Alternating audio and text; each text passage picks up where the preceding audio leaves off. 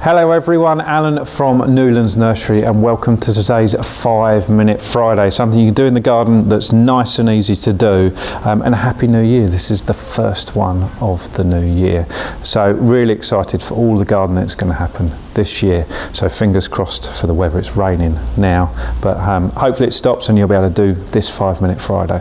So loads of you will have planted pansies in the winter, in the autumn. Maybe sort of September time, October, that sort of time. And this one actually is a trailing pansy, so one that you're growing hanging baskets or something like that. And you can see from the plant, it's trailing over. But I want it to flower a bit more. I want it to grow a little bit bigger as well.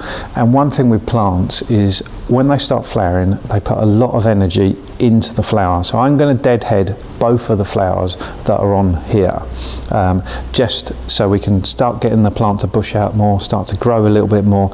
And plus, these flowers are almost at the end anyway, so we deadhead them and it will encourage more flowers and more growth on the plant.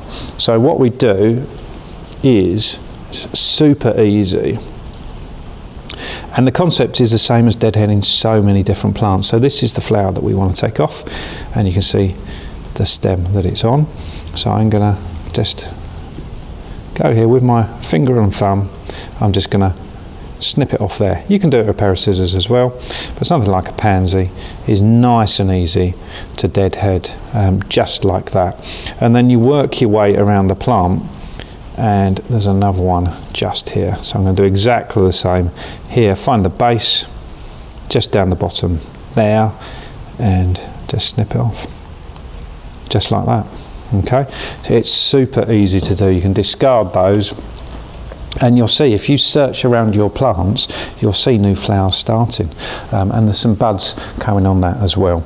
So it's easy to think we're right at the beginning of January and that not a lot is going on, but there's still a lot you can do to improve your garden for later on, and this really will help this plant. It's going to grow more and it's going to produce more flowers. So deadheading is a key thing to do, and the concept of deadheading that we've just done there with the pansies is super easy to do and do across so many different plants.